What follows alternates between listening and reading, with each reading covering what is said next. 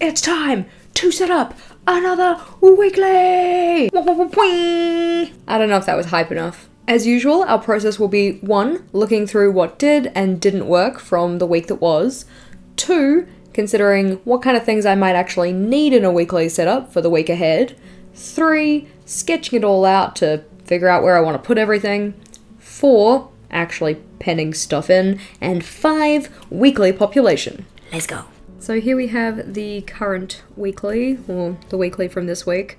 I say current, it's now like 9:15 on Sunday evening, so All in all, this one worked fairly well. I didn't really need as much space on the task list, but that's because I did a terrible job at actually getting into my planner this week.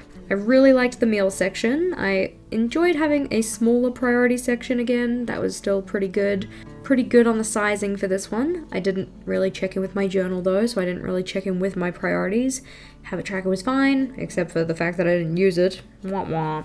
And having our little event section on the side, that was fine too. Probably didn't need quite as much space as I gave myself, but I'm not sad about the way it was utilized. This page here effectively became my brain dump space for my weekly resets. So this was at the end of last week. I put my brain dump on here directly, and then here is my brain dump that I did all of about 10 minutes ago. Flipping over though, we have 2 spreads for this weekly that I've left in my journal, so one here and one here. After this we get into the June pages, so I do have enough space to do another Dutch door, and I think I'm probably going to. I'm just going to try and be better about actually getting into my planner and actually recording the things that I am doing. Yes. In terms of actually thinking about what I want for next week, so as I said, I've got enough space for a Dutch door, so I'm going to make one. I have a lot of multi-part projects that I'm working on at the moment, and I really think I need enough space to see what all those projects are and the steps that I've completed for them. So possibly, rather than doing the Alistair style method with the days of the week, because I don't really need to know what days these things are happening on, I just need to know that they're getting done. So I'm going to have a running task list that doesn't have the days of the week. I'm going to have a space for my meal plan because I've been enjoying that. I don't think I need the priorities section next week because honestly everything kind of just feels like a priority. And a space for events would be good. And a habit tracker. Gotta have my habit tracker. Flipping over, I think what I'm going to do is I'm going to divide each page into 4 pieces. So like in half lengthways and in half horizontally. So we have 1, 2, 3, 4. And then I'll leave 6 places on this one. So 1, 2, 3, 4, 5, 6. Cut off the Dutch door. And then on the other side have the other 6.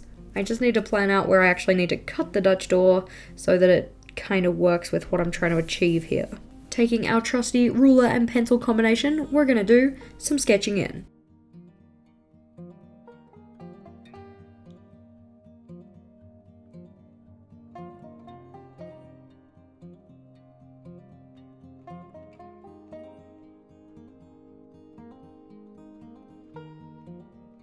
Just to make the sketching in process a little easier, now as I know where I want my Dutch door to be, I'm going to cut that one out just so I can then see what I can put in the side panels in terms of where the Dutch door is actually going to sit when it is one way versus the other.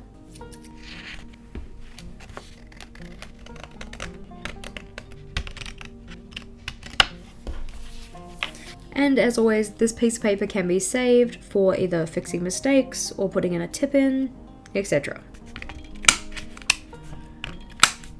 It's crazy how much smaller that Dutch door can be when I don't need to put in the Monday through Sunday for the Alistair method. Continuing with our penciling in though.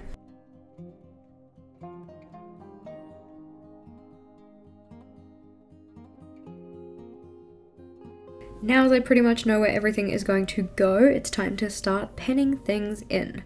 And I'm going to start with the border and then move on to the headers.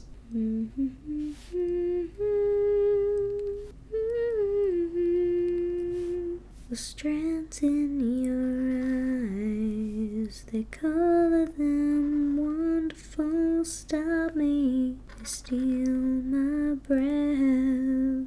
It must have been inside my head.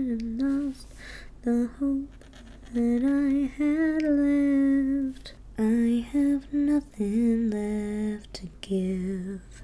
I have found the perfect end. You were made to make it hurt. Days gone by, give me a sign. Come back to the end, the shepherd of the damned. Take a breath, hold it in. Start a fight, you won't win. For the task list that I'm going to have in the middle here, that one's not going to get a header. I do need to put the numbers in for the days of the week, but I need to look them up first.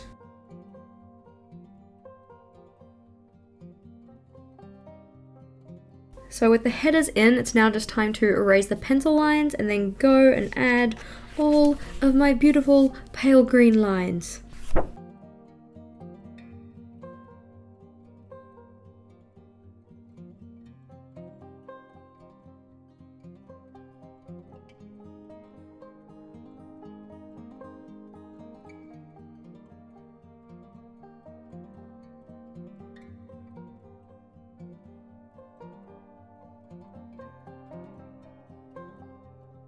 It honestly seems like this monthly setup has decimated my marsh green pen. It is so running out of ink. Like, I can get a couple of good strokes in before I have to shake all the ink back down to the nib. Yeah, bit tragic, but we persevere. Like, you can barely see that. It's probably for the best that this is the last weekly setup of the month, because it really does not seem like this pen is going to last much longer.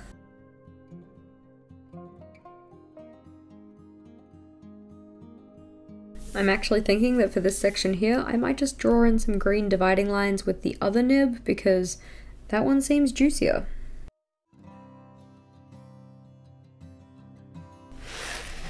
Despite our pen mishaps though, we have a nice long running task list section in the middle here on the Dutch door, habits tracker, my events for the week, and my meal log space. There is a bit of extra space here, so it might also start getting used for notes, but plenty of space if I need it.